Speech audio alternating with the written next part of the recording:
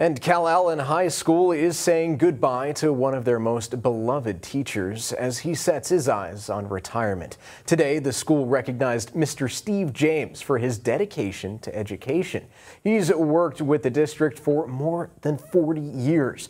Our Alexis Scott spoke with him and some of the other teachers as they reflect on his career.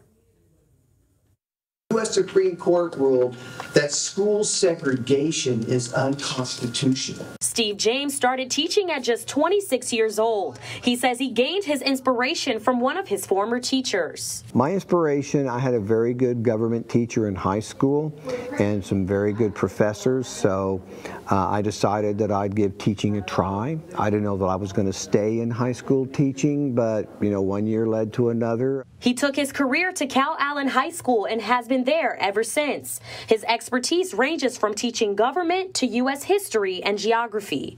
Amanda Haven also teaches at Calallen and is one of James' former students. I learned so much, not only as a student, how to study, how to find enjoyment in the things that you're learning. It's because Mr. James is just a genuinely good person and is an attentive person and is a responsible person, which makes him a good teacher. Staff and faculty celebrated James Thursday with cake, gifts, and lots of hugs. Many of them telling him how much they will miss his vibrant spirit and wisdom in the hallways. I can't imagine CHS without Mr. James. I know. I'm going to miss you.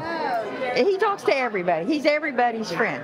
James says teaching for 41 years was never actually a job to him, but more of enjoying his life passion. I just really enjoyed the job. It's always fun. It's more like a fun hobby for me than something I just have to get up and do. And with most of James' students graduating and setting their eyes on their future, he says he wants to leave them with this message. Do in life what it is that you really have a passion for.